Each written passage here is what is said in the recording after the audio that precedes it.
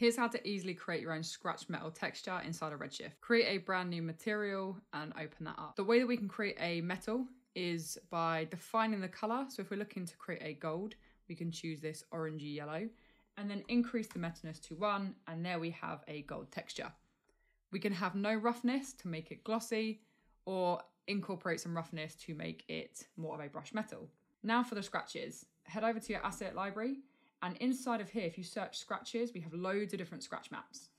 Drag and drop one into your node editor, and then what we can do is we can take a bump map and we just connect these two together. And now we can see we have some details on here. We can add more scratches by scaling or remapping the texture up, or we can go in the other direction and have less scratches or bigger scratches by scaling it down. And then if we do a close up, we can see this is quite intense, and this is due to the height scale in centimeters. And we can actually set these into a negative direction. And so it's going to go internal. And now we've made that a little bit less intense. We could even make that a value of 0.5.